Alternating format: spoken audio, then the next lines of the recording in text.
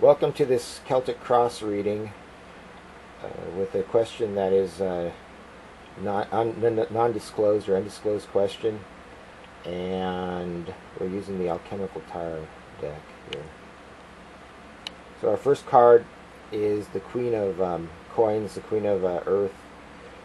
This represents the question. The question is about is going to be something about your finances, where you live, the work you do,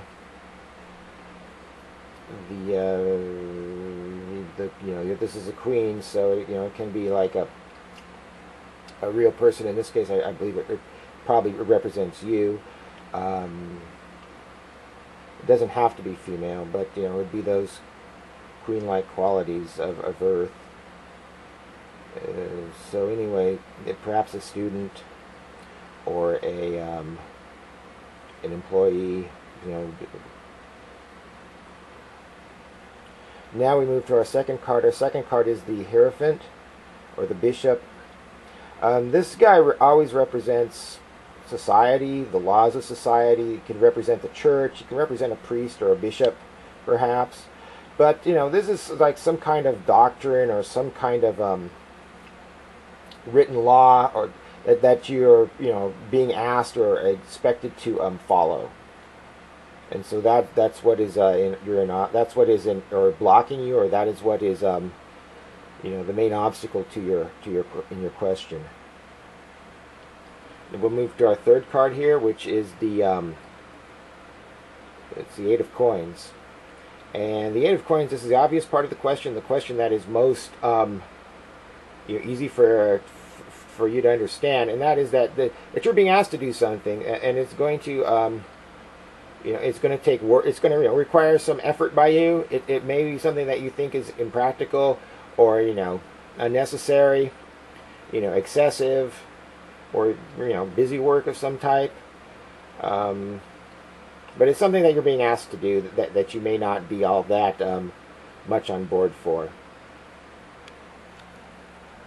Now we'll move to our fourth card here, which is the Page of Coins, the Lady of Coins. Again, we've got the Queen, now we've got the Page. Well, the Page is, this is in the fourth card. This is the part of the question that you're not going to be that familiar with or that easy to understand.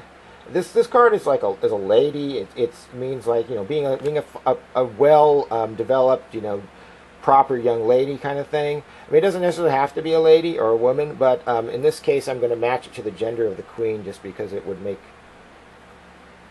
less confusing if I did it like that. So she looks like to me like Ophelia, picking flowers. So that could mean that this the part of the question that you don't understand is that you're going to be better by this in the end. You're going to get to do the things that you want to do. You may not at the present time be doing exactly what you want, but it's going to have benefits to you. It's going to be to your advantage. You're going to flower from it, something along those lines. And I also see this as a bridesmaid. So this could be a question of marriage, because we've got this guy representing like the church or religion. This is a woman, and it looks like she's maybe holding a child, and and maybe a job in the other, something of that nature. And so now we move down here, and this is like a bridesmaid, or somebody that is at the beginning of a journey of some type. Now we move to our fifth card, which is the there's a glare on it, which is unfortunate. It's the Ten of Wands. So this card is the past, and it represents a phoenix rising from the flames. It's kind of a mini judgment card. It means that in the past this was something that you could stand to do without feeling the heat, or that you've had a chance in the past for rebirth, and that's what's brought you to this place. You've had like an opportunity to start over or have a new beginning. Perhaps it's a divorce, if we were going to stick to the marriage theme. If this was a question, of going getting married, something like that, this perhaps would be a divorce that was finalized, and you now have a chance to start over. But it's an opportunity. I would read this as an opportunity to start over, or in the past, you had the strength, to handle the pressure. Now we move to our sixth card. This represents the future. This is the Sun. In this deck, it kind of looks like another lover, like a lover's on a higher level. It could be a marriage. It's called, I think it's, did I say that? It's called the Major Conjunction. Well, that's what the card is called. And it represents enlightenment. This represents maybe making yourself better or becoming a lady. This represents enlightenment. Seeing the way. It can also represent, it could represent a wedding that you're looking forward to in the future. But it's something that is going to make you better or give you something that you don't currently have. Now we move to our seventh card. Our seventh card is where you are, and we have another card that looks a lot like the Sun here. This is the Two of Cups, or the Two of Vessels, I guess is probably what it's called in this deck. And this is where you are. You are in favor of some kind of pairing or some kind of collaboration, or getting married. Becoming two becoming one kind of thing. But this is a card of couples. This is a couples card, and because it's it's water, it has to do with relationships. So that would just tend to magnify or complement what we already see here with this card. And if this would make a lot of sense if it was a question of marriage, or something.